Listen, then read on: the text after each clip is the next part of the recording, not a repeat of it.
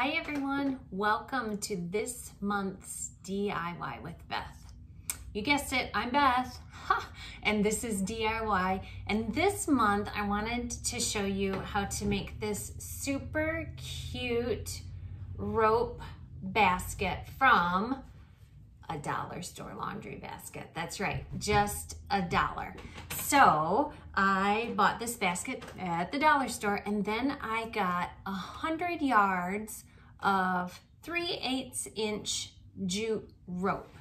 And with a glue gun and a little scrap of material, I was able to create this little cutie that I'm thinking will probably do well in my daughter's living room of her new place and fill with all her dog toys, because she's got a dog that's got a million toys.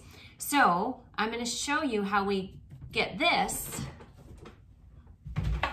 from this. So obviously you're thinking, what's with all the pink material you have lying around? Well, my daughter's long been a fan of pink. So I have lots of pink scraps from things I've done in the past or had planned to do for her in the future, that sort of thing.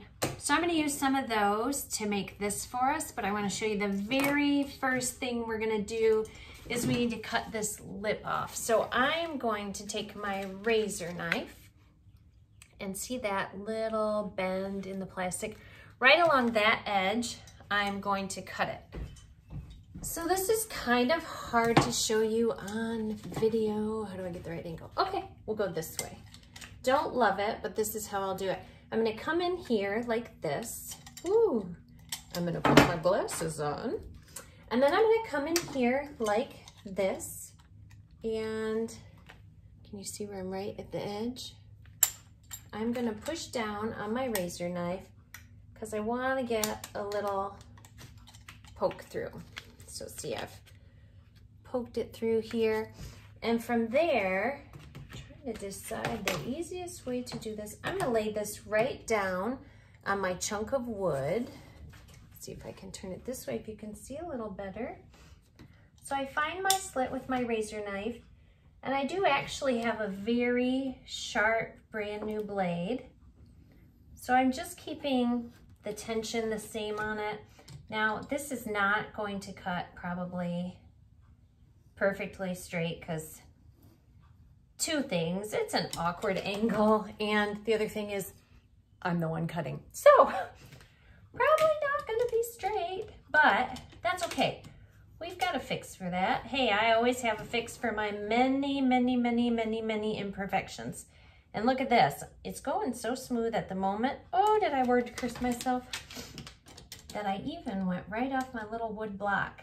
Because once this knife gets in here and glides, if you can keep that constant pressure going, I don't want to cut my material, it does slide around pretty easy. The thing is with a razor knife, you always want to go slow and be careful and precise. You notice when I get to about here, I stop because I don't ever want to be bringing it towards me. If I should slip, I could cut myself pretty badly. Not what we want to do tonight.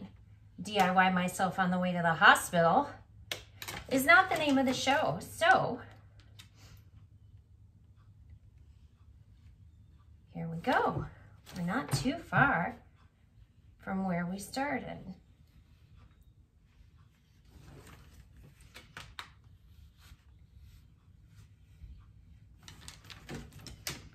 All right, now this is kind of important that I try to match it up.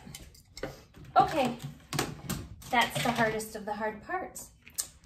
So as you can see, it's not fantastic. And this side, look, you can see where the handle was for sure. So I'm gonna come and clean this guy up. Sorry, is my hair in the way? It's always in the way of everything, it seems like.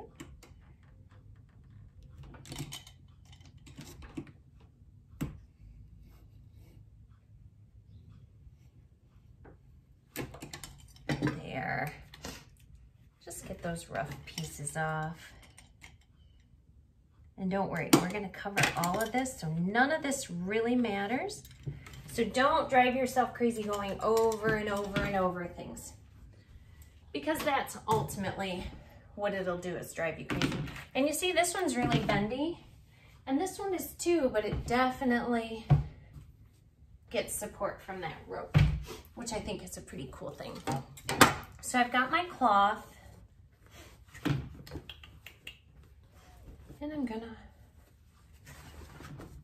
I have actually a lot of this left. That's nice. Okay, so this is how I measure, as in everything I do. So precise, right? Yeah, and this is gonna go all the way around my basket. So I'm gonna fold it back up just in half, because I want it to slide all the way around. And then I'm just gonna cut my material right on the fold. Now, if you're really precise, or gosh, please forgive me, if you're a seamstress, you probably would lay this down flat and cut it just so, and might have ironed the crease or marked it with a scissor, or I'm sorry, with a marker or a pencil for cloth. I'm so sorry, I'm not that gal. So I did none of these things, but it's okay, it's all right. So from here, all I did, because I want it to be so my little detail is over the edge, but I only want it over this ridge. I'm going to get like so and paper clip it, because I found when doing this, I had like the big ones that you would do multiple pages with, like the big old black and silver clippies, and they worked okay, but they weren't as easy to slide out and on and maneuver like just a regular paper clip was. So I switched back to these, and all I do is bend it around so it's sitting right on that edge, and clip it all the way around. Easy peasy. Just like so. And because this basket does bend and is maneuverable, I don't have to pleat it or do like a little fold like so and fold it over and secure it, because it's going to wind its way right around the basket. And I know this because I just made one just like this, because you know I have to do a test run, because we've all seen me have bloopers with things. I mean, that's life, right? I'm gonna come around here, close to where we started. Of course, there's always a couple that get stuck together. And ta-da, all done. Now I've had my hot glue gun warming up, and I'm just gonna let go of this very first clip, fold up the edge a little bit, and put a little tiny bit of glue on here. And then lay my material over. I like to pat it, but I also end up with lots of burns. So be careful doing this. You don't want to burn yourself. And then I keep the other clip on there, the paper clip, and I just come along, do a thin little line with my glue, get my material up and over it, lay it down and smooth it. Remove that paper clip.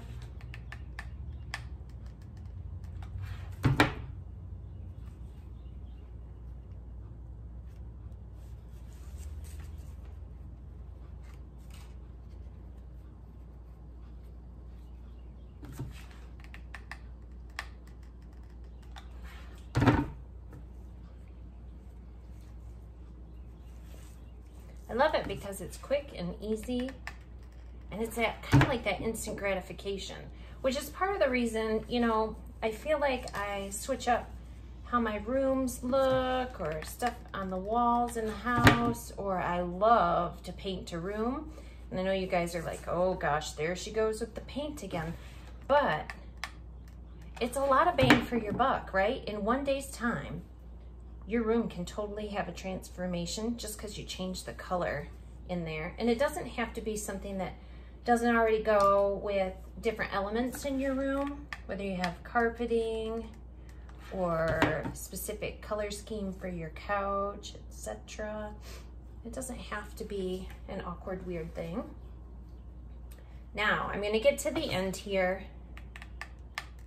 and I'm gonna overlap. So I'm gonna go right on the top side of my cloth,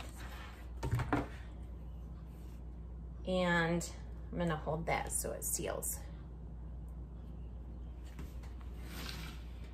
I will probably, you know what, I'm gonna do it right now. I was gonna say I will probably go through and cut off this little bit, but I'm actually going to do it right now. So precise, seamstresses everywhere are losing their minds. Using my little design on here, I kind of can cut a somewhat straight-ish line. Nothing's ever 100% though, is it? Maybe it is for the rest of you. And I am just gonna fold over this edge here. So I have my glue right on there, and I'm going to fold this over and finish this edge. And along with burning my finger, I told you I couldn't do it without burning myself. It's also gonna come through both layers of cloth because I put just enough on there that it's gonna seal it. And then I just tuck my cloth in carefully because everything's not dry, and any raw edge I tuck right down, fold it over, and I'm gonna, because I don't like the way that's bulging, can you see that? I'm gonna actually glue a little bit on this side just to hold it down. Use my wood block so I don't burn myself again today. But see, doesn't that look nice? Now you have a lined basket. Ta-da! Oh, but wait, there's more. So now we're gonna grab our length of jute, and I'm gonna look and see about where this is on my table. And this very bottom edge, just where it starts to curve, that's where we're gonna attach the jute. And I'm gonna do a nice line of glue and place my big blob. Can you see my blob? Place my end right on the blob. Now to get started, you have to hold this for 30-ish seconds because you want it to stick good. And the nice thing is it does stick pretty quick, cools off very quickly. And then I just do a nice thin line all around that bottom edge. The nice thing about this too is you can adjust this. Like you get it on here and you think, oh, that's a little low, or I need to roll this up. And just by rolling that rope, you can control the placement.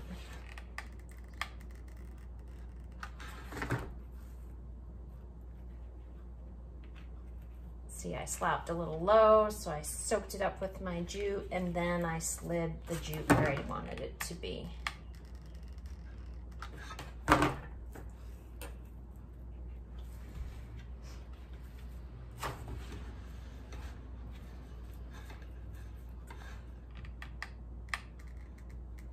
And I actually feel like this is very, I don't know, very methodical, almost kind of hypnotic, like your mind can wander.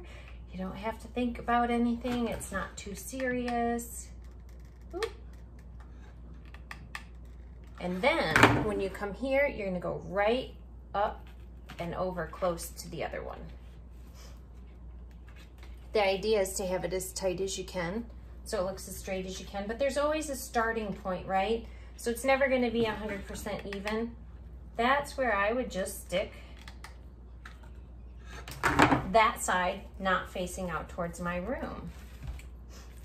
Then as I'm going along and I'm putting more glue, I'm not only putting it on the basket, but kind of on the top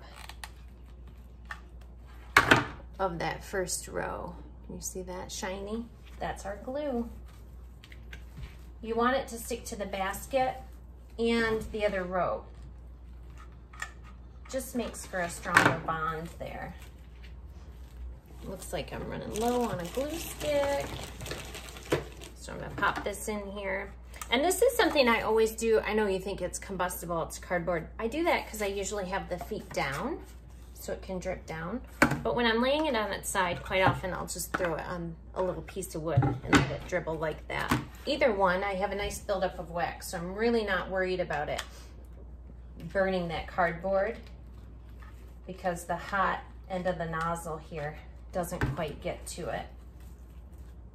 So we're just gonna progress all the way around. I wanna get it to where I was doing it on these little grids so I can show you how quick it moves then too. Because I know going a straight line around seems pretty easy peasy, and then you think, oh, what about there? But that's actually super easy too. I did a little dot of glue about every third one of these pieces. So it really went fast. And the reason I say it was kind of hypnotic was because I didn't have to think about it. After a while, your brain just spatially does it for you. So I started here, one dot. I'm gonna go down two, another dot. And I'm keeping it snugged up both to the basket and the rope itself. Pull it around, pat, pat, pat, and so on and so forth. Oop, I went three. Maybe not so hypnotic after all. And as you work your way around, then my mind starts to go like, ooh, what else could I do with this? What could I add? I had thought even if you don't have material, you could take wide ribbon. I think I have some in here. Oh, here it is. I grabbed green because my daughter also likes green. I have this really pretty cabbagey, rose cabbagey polka dot. Like, I love polka dots and roses, and but when I put it on here, it is see-through, so you could see through it. So if you don't have material and you don't want to go to the bother of it, even just buy a spool of ribbon and wrap that. Even with that done, that would still look pretty, wouldn't it? So you would just continue all the way around. Then when you get all the way done and decide maybe you do want to paint it, and this was a happy accident. Let me go back to this. I had ordered this. This actually took just over 50 feet of jute. So it's 3/8 inch because it's a nice thickness, and the one I bought is also 3/8 inch because the one I bought extra of is 3/8 inch. So it's 3/8 inch, so it's a nice thickness. So if you had that little thin craft jute, it would take forever, right? You'd be winding forever. So I did that, and of course this was all from one dye lot, so it's all nice. One solid color, right? Really pretty. I love that natural color. Ran out so close to the top, and that's when I started contemplating, do I wrap it in ribbon? Do I do something else? But I ran out to the store and was able to find this. And the perfect thing is, although I wanted this color, it's just the right amount. It makes like a very cute band at the top, right? So I don't think that I would actually end up painting this one because it's kind of perfect how it is, and it already has its own accent. But if I were going to paint one, this is how I would do it. I would grab my pink paint here, because I'm gonna stick with the pink, and I'm gonna give it a shake, and it is just acrylic paint. It doesn't matter what finish. I had gloss in there. Once I paint jute, I doubt it'll be glossy, so don't even worry about that. Don't be too picky. Use what you have. I mean, we're make-doers and DIYers. If you have the time and want to take the effort to go get other stuff, that's fine. I'm just literally using what I have here at home other than my jute and my dollar store baskets. So then you get these nice foam brushes. And I really like these because of the angle on them. So I'm gonna leave that top row alone, but I'm gonna show you how I can snug right up to the top of this rope, not get it on this top row, all by using my edge of this brush. And they do absorb the paint, so you can kind of get it on here and mush it in. That is a technical term, mushing. Mush it right in there. So getting close to, but not on that top row.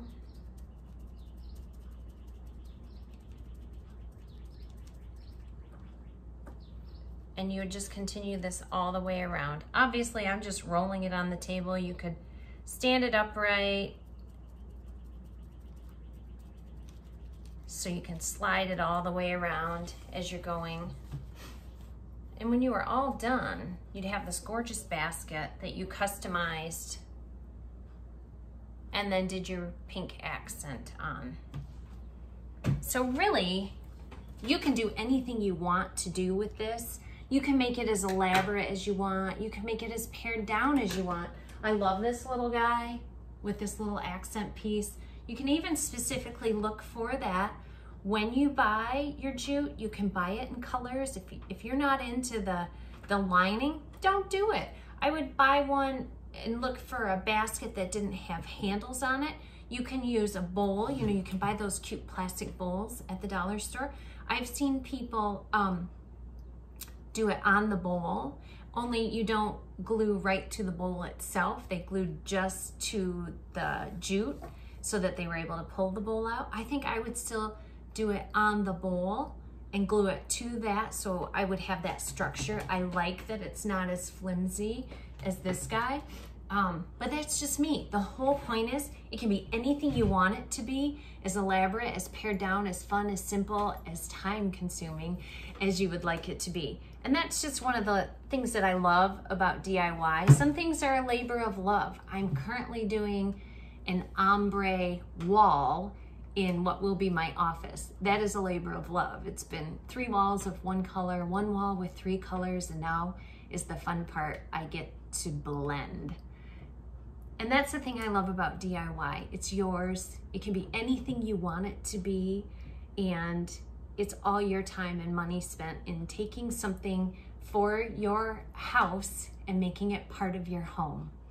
So I hope you guys have had a great time with me tonight, and that even if it's something you wouldn't do yourself, that you can see how it could be a great asset in a home or a nice gift for a new homeowner, that it can just be a fun thing and a fun way to spend your time. You guys have a great rest of your night, and I hope you have an even better tomorrow. I'll see you next month. Bye.